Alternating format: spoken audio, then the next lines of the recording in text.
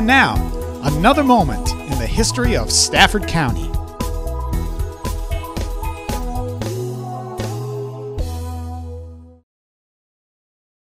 The right of citizens of the United States to vote shall not be denied or abridged by the United States or by any other state on account of sex.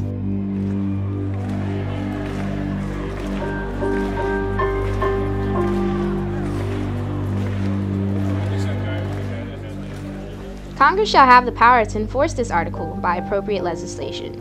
It could be argued that the beginning of the women's suffrage movement began right here in Stafford County. And that's because the first woman in America to request the right to vote lived in Stafford for nearly 20 years. I never doubted that equal rights was the right direction. Most reforms, most problems are complicated, but to me, there is nothing complicated. But to me, there is nothing complicated about ordinary equality. Alice Paul, 1910. Margaret Brent is one of the leading ladies of Stafford County. She fled to Stafford to escape religious upheaval in Maryland in 1650. But before she moved here, she worked as a feminist activist in Maryland during the middle of the 17th century.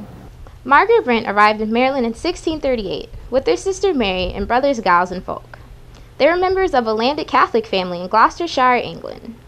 They came to America in part to escape civil war in England and in part to find religious tolerance far from home. Maryland was originally intended to be a refuge for immigrant Catholics, but its overseer, Cecil Calvert, known in England as Lord Baltimore, wanted his colony to bring him increased wealth and power. To ensure the success of the colony, he decided to allow Protestants and Catholics to immigrate there together. In this way, Maryland became something of an experiment in religious tolerance uncommon for the times. It was we, the people, not the white male citizens, nor yet we, the male citizens, but we, the whole people, who formed the Union. And we formed it not to give the blessings of liberty, but to secure them, not to the half of ourselves and the half of our posterity, but to the whole people, women as well as men. Susan B. Anthony, 1856.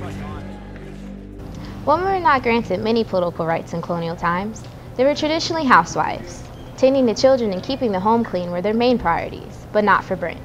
Margaret Brent never married. She remained single throughout her life. But the ratio of men to women in 17th century Maryland was 6-1, so the pressure to wed must have been intense. Nevertheless, Brent chose to remain single, and that decision had a profound impact on her life. Although Margaret and her sister Mary came to America with their brothers, they never entered into business with them. Giles settled on Kent Island, where he led his own colony, and Fulks went back to England. That left Margaret to manage her own affairs, which she seemed to enjoy doing. She soon amassed some of the largest real estate holdings in the New World. And to secure those holdings, Margaret was compelled to engage in regular business and legal proceedings in the colony. The best protection any woman can have is courage. Elizabeth Cady Stanton, 1848. As a single landowner with considerable fortune, Margaret Brent became a de facto attorney by necessity. She appeared in court without any assistant and handled her affairs as men would have done. In fact, according to official records of the colonial courts in Maryland, she brought some 124 cases before the colonial court. While some of them were on her behalf, most were on the behalf of others. Her clients varied from large landowners like herself to the indigent, who were not normally represented by counsel. On more than a few occasions, the causes and cases she pursued were not particularly popular with the colonial establishment, but that didn't seem to deter her in the least. Perhaps all of this doesn't seem too remarkable today. After all, in the second decade of the 21st century, nearly 50% of the students graduating from law school are women. But Brent didn't live in our world. She lived in a world some 365 years before women would be allowed to vote.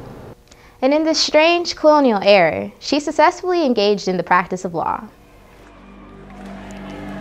I think, with never-ending gratitude, that the young women of today do not and can never know at what price their right to free speech and to speak at all in public has been earned. Lucy Stone, 1856. Although the Brents had left England and immigrated to Maryland to escape religious persecution and civil strife, it found them again in 1645. and that year a Protestant ship arrived to the Maryland settlement to lead an attack on the Catholic settlers there. The governor, Leonard Calvert, brother to Lord Baltimore, pledged his whole estate to raise an army in defense of the colony, although he himself fled to Virginia, where he died, but not before leaving his trusted friend Margaret Brent as executor of the estates and charging paying off his debts. It was in this capacity that Brent stood before the Maryland Assembly and requested the right to vote. The soldiers the governor hired to fend off the invasion of Maryland were demanding their pay, and there was a shortage of food. Calvert did not have sufficient funding to pay these dues, so it was left up to Brent to find a way to solve the crisis. With Calvert's soldiers threatening mutiny, Brent averted disaster for the colony by having the assembly transfer to her, Leonard Calvert's power of attorney for his brother, Lord Baltimore, who remained in England. Brent used this power to sell off some of Lord Baltimore's cattle to pay off the soldiers. Her decisive action helped resolve the crisis and ensure the survival of the Maryland settlement. It was as a part of this action that Brent stood alone before an all-male assembly on January 21, 1648, to ask for 2 votes. One vote was in recognition of her rights as a landowner. The second vote was in her role as Lord Baltimore's official attorney. This, coupled with the appointment of a new Protestant governor in Maryland, drove the Brents to move to the Virginia frontier, where they eventually owned nearly 11,000 acres of land and began a plantation which Margaret named Peace. I think nothing is religion which puts one individual absolutely above others, and surely nothing is religion which puts one sex above another. Julia Ward Howe, 1893. Margaret Brent did not succeed in becoming the first woman in America to gain the right to vote. That distinction belonged to Mrs. Marie Ruff Byram, who became the first woman to officially vote on August 31, 1920 under the newly passed 19th Amendment to the Constitution. But no one would disagree that Margaret Brent was a person of unusual force of personality and courage, that she displayed in the course of her lifetime a spirit of independence and a yearning for justice and equality. Characteristics that would later fuel not only the American dream itself, but the dreams and ambitions of courageous women of the suffrage movement in America and across the globe. And there you have it, in a Stafford Minute.